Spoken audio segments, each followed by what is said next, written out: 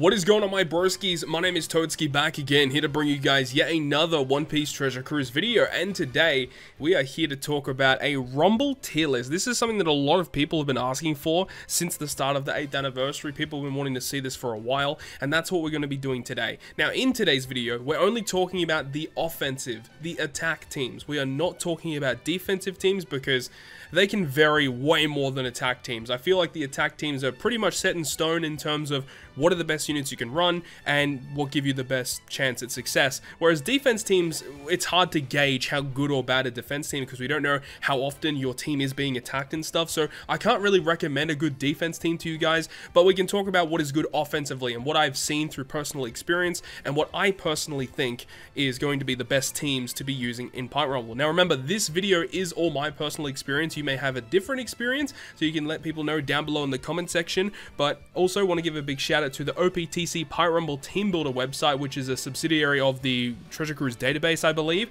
So I'll leave a link to this down below in the video description as well. You can go ahead and check it out, and we'll have a look at how this tool actually works in a moment. But let's go ahead and get started in this list. So this first one that we're going to be talking about is the lowest of the rung here, which is just anything that is like driven or powerhouse related. I'm not really going to be filling out all of these slots here for this particular team because, I mean, this one also can vary quite a lot. But in my opinion, driven and powerhouse are not a good team to run. Most class-based teams are actually pretty bad right now in Rumble. Color-based teams is the way to go as they have the most support going for them. Until we get more Pirate Rumble rare recruits and other legends that are solely focused on classes rather than color, these class teams are just not going to cope.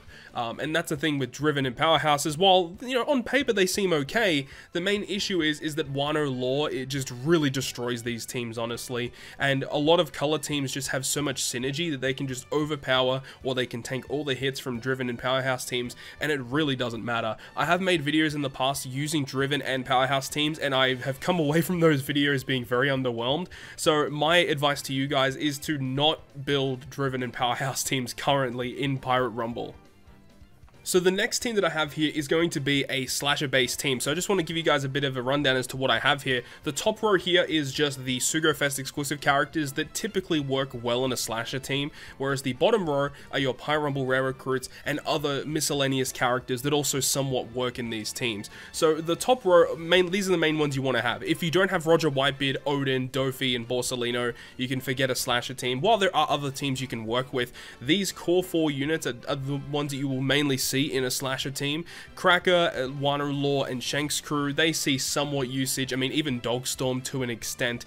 But that's the thing with slashers, is they are so offensively focused that they don't have a lot of defense. So look at their CT, like that's level 15 CT with these units on the front row. That's actually cracked.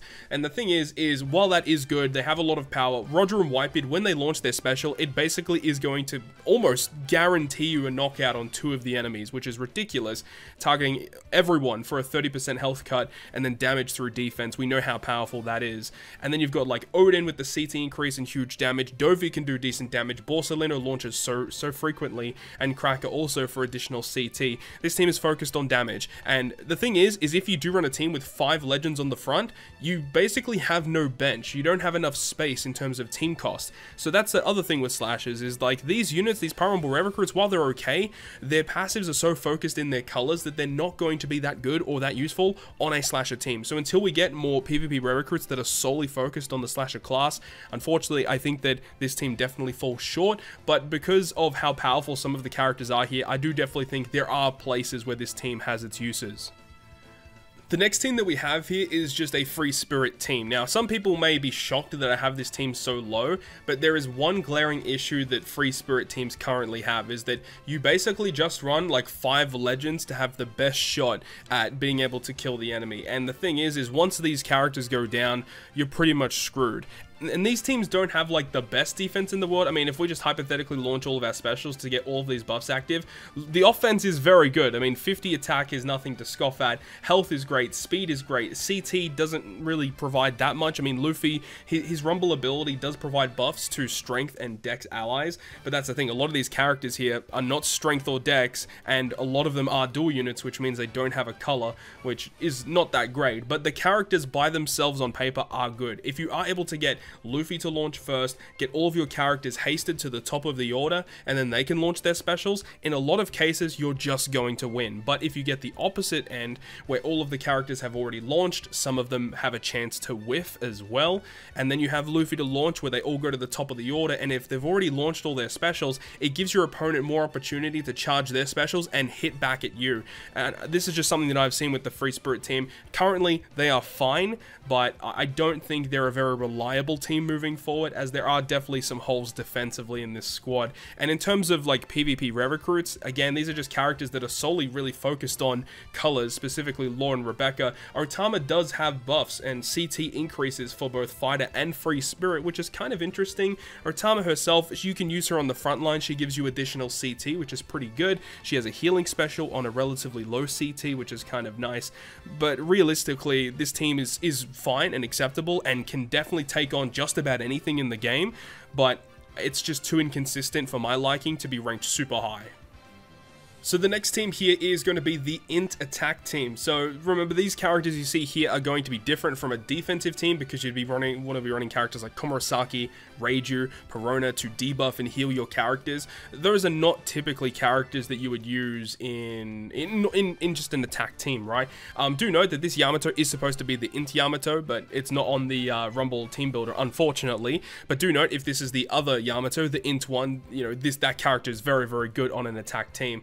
And I mean, this is also kind of like an issue that the Int team kind of has, is that they don't have like a lot of heavy hitters. While you have like your Rogue, who can hit hard, but he only really does the damage to Psy enemies. And of course, if you are building a Psy team, or an Int team should I say, you typically are building to take on other Psy teams. I mean, you can definitely build them to take on various of different teams in the game, but typically you use it to build to take on other opposing side teams. Yamato obviously hits really hard and the half stats is great. Obviously Mori does that as well. Versus Whitebeard is an option, probably not the best offensive option, but he's okay. Katakuri, if you are really focused on taking on side teams, Katakuri is actually pretty decent. And then Pudding is kind of like a utility legend, nothing too crazy though. The Rumble units are very good for Int though. They have a vast array of good units. I mean, Dory and Broggy, I wouldn't really suggest running Dory, but if you have Broggy, him by himself is fine, but if you have them together, oh my god, these two units are just beastly. They're legitimately crazy good together. Smoker, another top tier PvP rare recruit character, and then Omen and Konus are kind of built to take on other side teams, and Sengoku is a pretty decent option. He has a lot of bulkiness going on, and I know, as I said, you know, Reiju and Perona and characters like that are really good defensively. Sengoku is also another good defensive unit. Here's an option as well, just to allow you to get more tankiness, I suppose, but realistically, like these other three rare recruits here, Smoker, Dory, and Broggy, if you have them, plus some of the legends in the top row, yeah, it's going to be a pretty decent Int team. The next team that I think is actually really good though is this one right here, the Quick team. This team has gone over a few changes as time has progressed. Obviously, we had like the initial team with Magellan, Akainu, and Kaido, that core together, and then like PvP Shiryu. That core was basically carrying and defeating basically anything at the time. But obviously that team got a lot weaker over time as other colors got better units, and now we have like a resurgence with Izo Okiku and Legend Brook, for example, Groggy Monsters, Corazon. We have some really nice options for Quick now. Just have a look at these base stats across the board here. That's with these 5 units passives active. I mean, you can switch out Luffy for like Shiryu, for example, which can allow you to get some CT increase as well.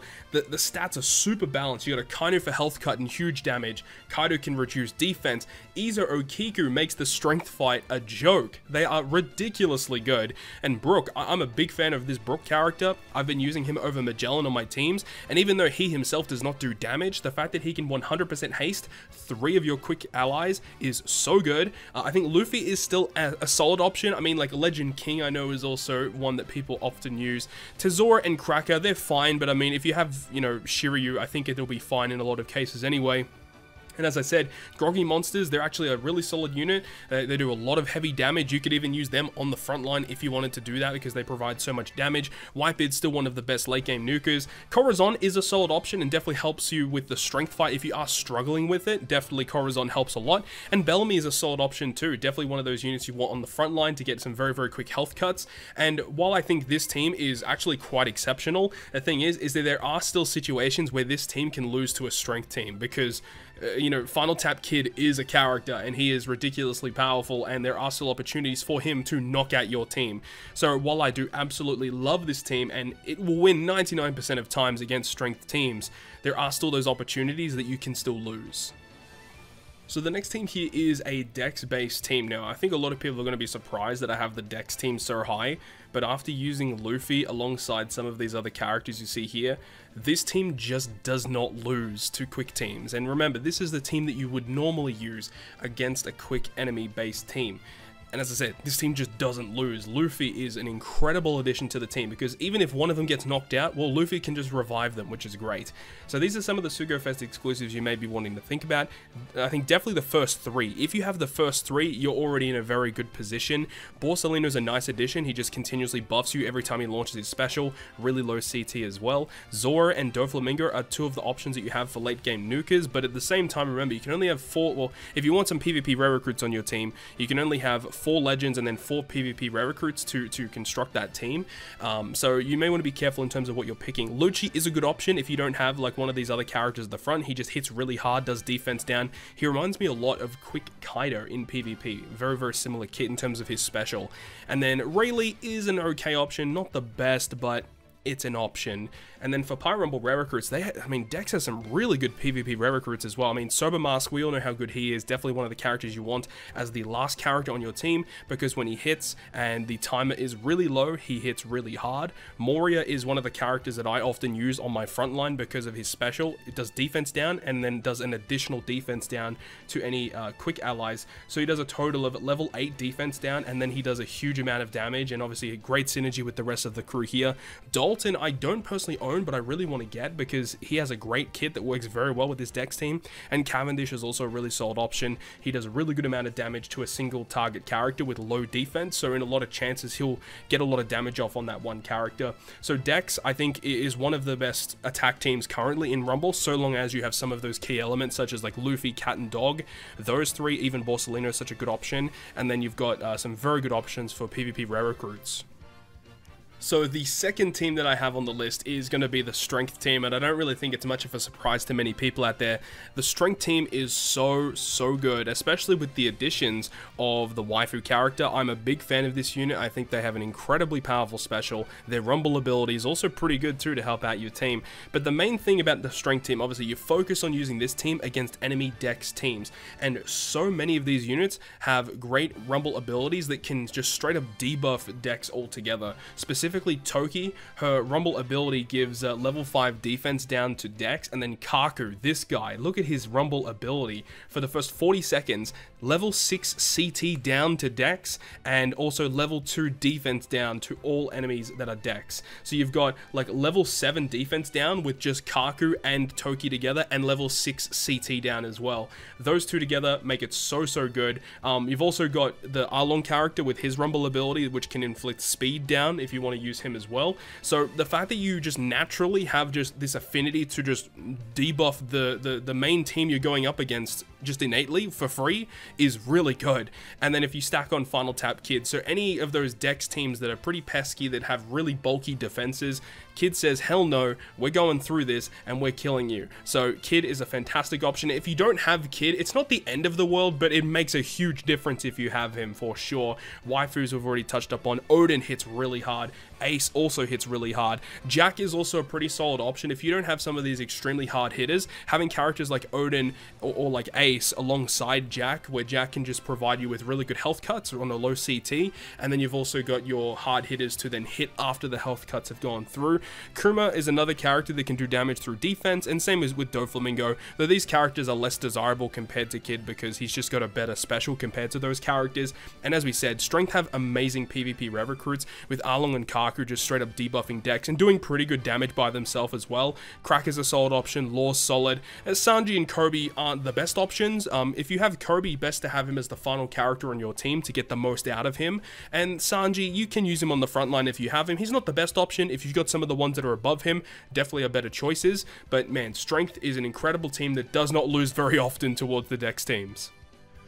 And then we get to my own personal favorite team in Pirate Rumble currently, which is the Psy Free Spirit hybrid style team. And I guess we can also include the Psy team in this as well, because, I mean, characters like Kuzan, Eneru, Germa, while they aren't Free Spirit, you can still build a very good Psy team with those characters. And I mean, Rebecca and Toy Soldier, with their Rumble ability, 6 attack, 2 defense, 5 HP, all the time to your Psy characters. And then they also do defense down with their special. They do pretty good damage to 2 targets. Smoothie, a great bench unit. And then you got Gaban, who can hit hard. Kalgar and Noland are okay, but a little bit less desirable. But then obviously you have the very hard hitters of the Psy Free Spirit core of Odin and Yamato. Those two together are just, oh my god, they're just way too good. If you can get Odin to hit a vast majority of the enemy, it is just over, because while he does hit really hard, he buffs his own attack, or he buffs Free Spirit character's attack, level 7 for 20 seconds, so that works for the whole team, that's incredible. And then you also have the ability of doing really good damage, 3.5 attack, large sideways range, and then even if you don't kill them, 70% chance to action bind all enemies in the large sideways range for 10 seconds. So even though you hit really hard, even if they don't die, you can still action bind them, and if you do action bind like 3 or 4 enemies, it's just over. It's a wrap. I mean, you got Yamato to halve the enemy's stats altogether, which means not only do you hit harder, but you can tank more hits. Roger is a solid option, definitely, you know, getting a little bit outpaced these days, but still a very solid option. He does good debuffs. He can hit all enemies, which is great. Luffy and the Straw Hats, or just Straw Hats in general, they're okay. I definitely think just these 4 in general, these 4, and then Rebecca on the front line, it just send it. It's just so good. And the thing about this team, and why I really love this team, is because of Wano Law. And I talked about him when we talked about the very first team of this video, and the thing about him is, for the first 40 seconds, inflict level 6 CT down, guard down, and speed down to both Driven and Powerhouse. It's just way too good. The fact that this team can just take on a vast majority of other teams because they have a lot of, you know, Driven or Powerhouse characters is the reason why this team is so good. I mean, if you look at the Int team, normally a lot of them are Driven or Powerhouse. The Quick team, a lot of them are Driven or Powerhouse. And even in the Strength team, there's a fair few Driven characters in there as well. Just due to that, this team can counter a vast majority of teams in the meta. While they can't beat everything, and there are still going to be times where they just get straight up KO'd by a lot of stuff, this is such a consistent team. It's my go-to team for almost all teams. I absolutely love it, and I still think that it is currently the best team in Pirate Rumble. So that's my opinion on this. I absolutely adore this team. And like these other characters on the side, you can just build mono side team if you want, but having Odin for the Free Spirit, you know, synergy, especially with Rebecca Toy Soldier also being Free Spirit, it's just incredible how good this team is.